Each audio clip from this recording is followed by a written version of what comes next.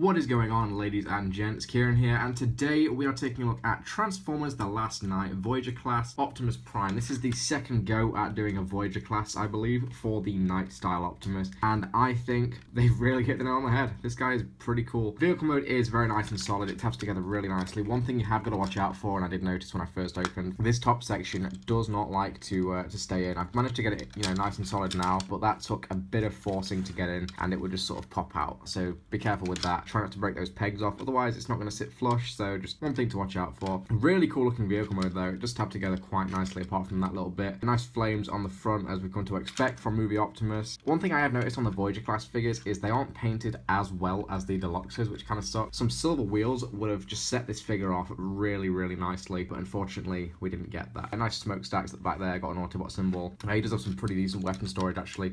The shield just pegs into where the tow bar would be, and the shield it's okay. It's very nicely molded, but again, paint apps kind of suck for this figure. Again, we have the sword underneath that just sort of pegs in there. It's like a little scabbard, and that will just slide in. And the sword it's reasonably well detailed, except it's just really not painted all that well. That's the weapons off to the side.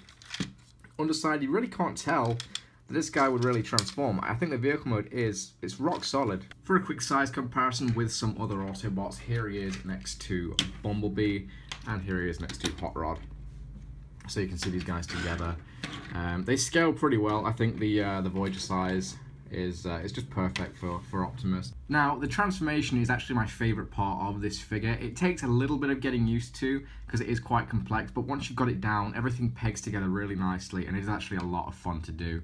I really enjoy transforming this guy. So anyway, what we're going to do is, if you haven't done it already, remove all the weapons, take the sword out, take the shield off, take this top piece here, unpeg this and fold it back. Take the side panels, these just unclip from the sides, just fold these out like so.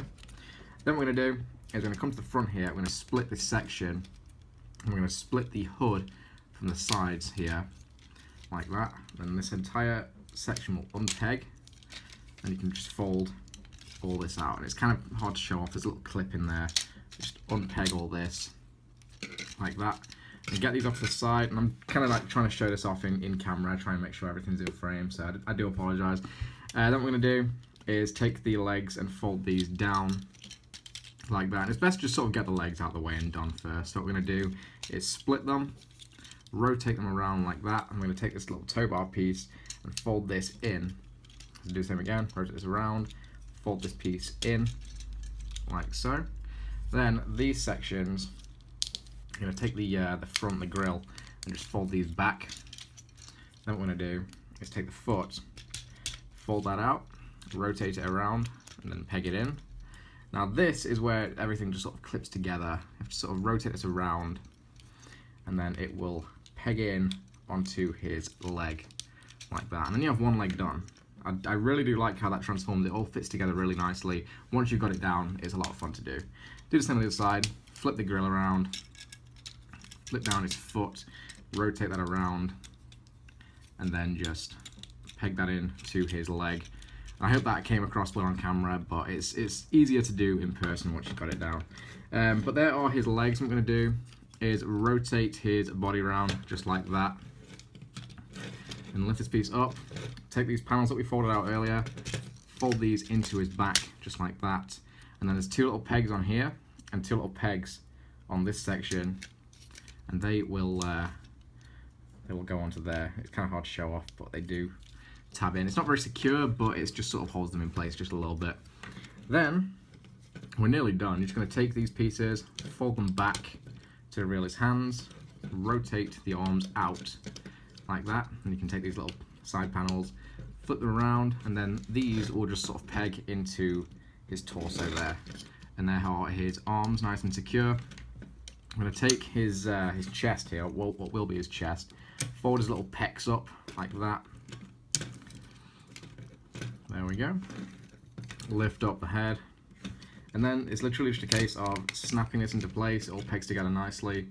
And there is Voyager Optimus in his robot mode. Now, despite having a little bit of kibble on the back of the figure. I think this is a really solid rendition of Optimus Prime. I think he transforms enough to not really be called a shell former because he does have a lot going on. I think these leg pieces are really fun to transform. I like this guy. I think he's a very solid figure. The weapons do store in robot mode. He has a little scabbard back here in the robot mode, and this will allow you to put his sword onto his back, and you can have that on his shoulder like that.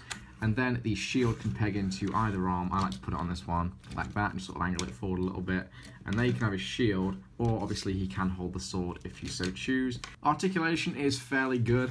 The head is on a ball joint, so you can rotate left and right. It's kind of hindered by just the way his sort of shoulders are. He's got very broad shoulders. That's really, it's just down to his design, really. There's not really a lot you can do about that. The shoulders up here can rotate 360 degrees, bend in and out. You can sort of rotate up here at his little bicep, bend at the elbow. Now the wrists are molded, you can't really do anything with those, but that's fine because he does hold his weapons really nice and securely, which I prefer that, to be honest. I know Berserker has rubber hands and he can barely hold his weapons, so at least this guy can actually hold his shit. Anyway, got waist articulation, which is always nice. Bend up and down up here, like that. Rotate at the thigh here, bend at the knee, and the feet are sort of stuck in there, they peg in. So decent articulation. I think it's just like the way he's designed sort of limits him a little bit, but he fits the bill for a Voyager figure. He does the job. Again, for a quick comparison, here he is next to Bumblebee and Hot Rod, the other Autobots from the film. And I do think these guys scale pretty well. Hot Rod is taller than Bumblebee in the film, I believe. So yeah, I think these guys they scale pretty well. He's a good size for a Voyager as well. He is everything you could want out of a Voyager figure. Very, very solid. Do recommend him. Honestly, I think the only thing this guy is really lacking is a couple more paint apps in the robot mode. He's got a lot of sort of this horrible gunmetal grey plastic, and he's got painted silver on the chest, but that's really all that's going on. A little bit more red, a little bit more blue could have been used there. I think overall he's very well molded. I think he just needs a bit of a different paint job, to be honest. But that is about it for the Last Night Optimus Prime. If you've been waiting for a decent figure of the Night style Optimus from Age of Extinction in the Last Night, now is the time. This guy is great. He fits the bill as just a solid Voyager class figure, and I very highly recommend him. He's a lot of fun to transform once you figure out how to do it, and he pegs together really nicely. Just be careful with this piece in the vehicle mode when you first transform him. When you get him out of the box, I think it's just these pieces. I don't think the holes were big enough for the tabs, and it was just pushing them out. So they do take a little bit of forcing in there, and you can get a couple of white stress marks. So be careful with that when you are transforming him like first out of the box. But after you've sort of worn them in, this guy is damn good. I'm very impressed with him.